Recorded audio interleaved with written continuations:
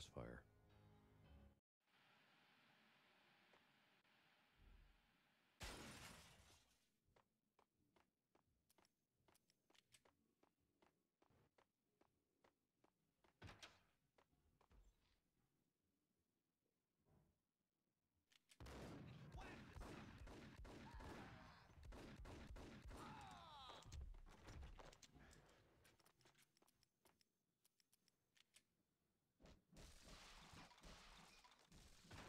Yo!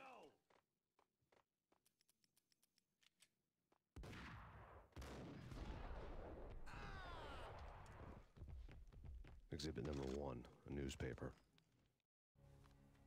A dead man tied to a chair lay on the boiler room floor. Captain Baseball Bat Boy has an unbeatable track record in superhero death matches. But a 6-pack of root beer gets me every time.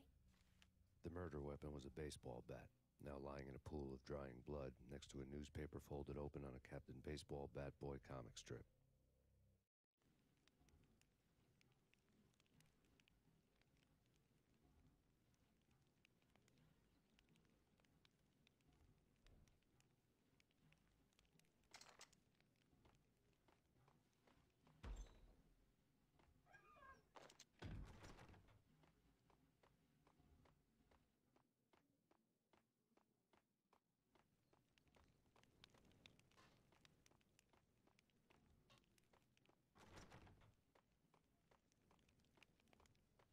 Take vampire movies. Why are they always set? Gun 'em down.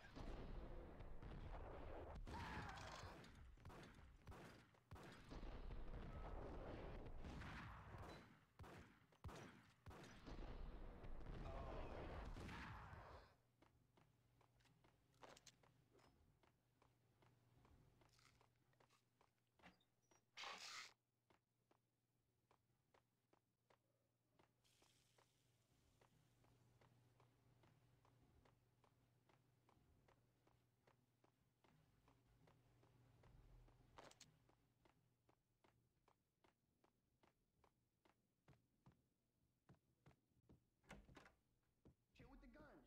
Trust me, you don't want to piss Muerte off. Gentlemen, let's do business. What?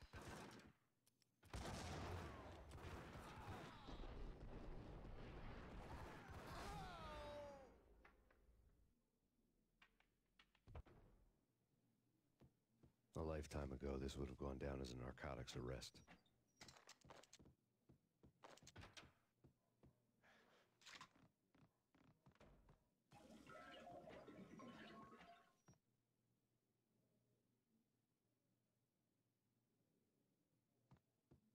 There was a key on the table.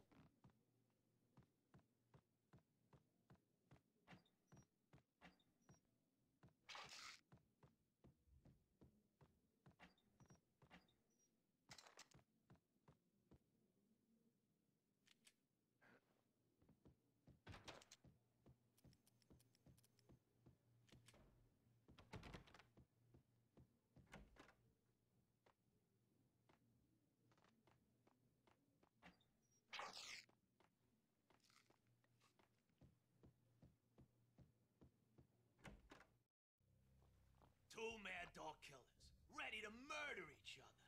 They step into the next room, and I'm thinking, now they're gonna do it. But no. They sit down in front of a TV and solve their differences with the kung fu fighting video game. I tell you, Candy, I was so depressed, I strangled them both with the video game cables. Oh, Rico, you're so bad. I am, ain't I? Rico Muerte, big-time hustler. Who the hell? It's that cop. Muerte went for his gun.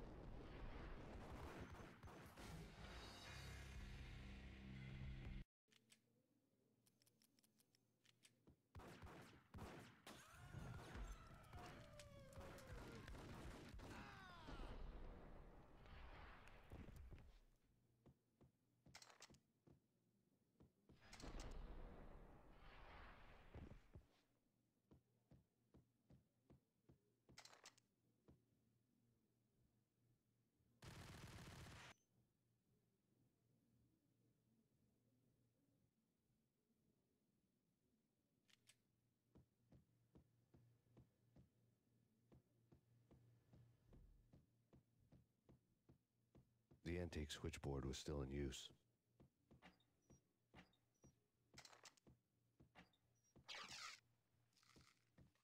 There was an old telephone switchboard in the back room of the reception area, the kind that made phone tapping child's play. It wasn't hard to picture a fat pimp sweating with headphones on, listening to his hookers talk dirty and fake orgasms over a web of party lines, the blood veins of New York.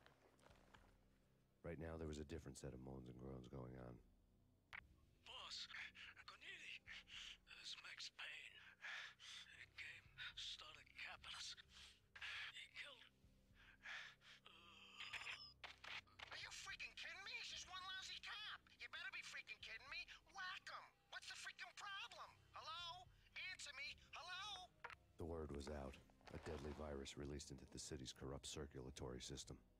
Something wicked this way comes. Max Payne at large.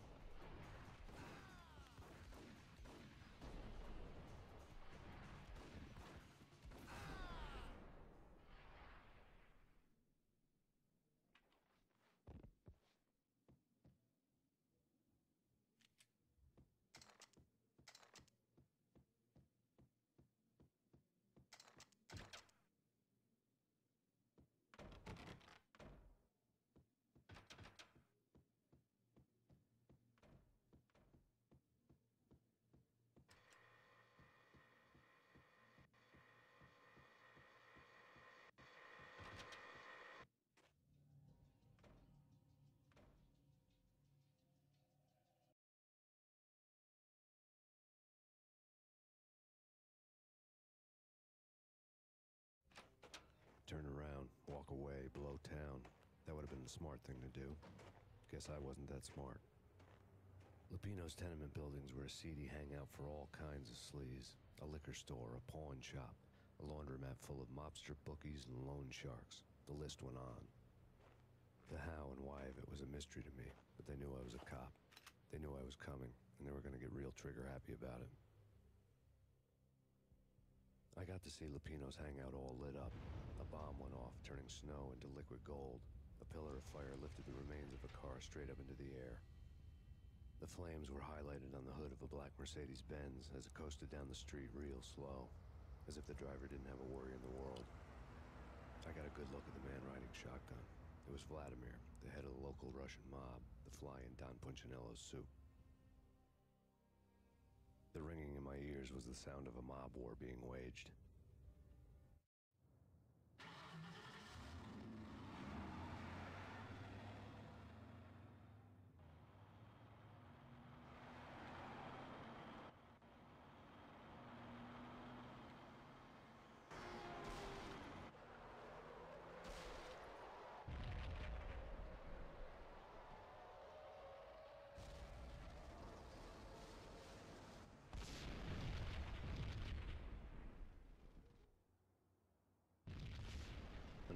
exploded inside the closest slum building. It was a lucky break. The goons inside were spooked, but luck always came with a price tag. More bombs could still be ticking inside, and the cops would already be on their way. Jack Lupino's suite was on the top floor. At least it used to be, before the explosive makeover.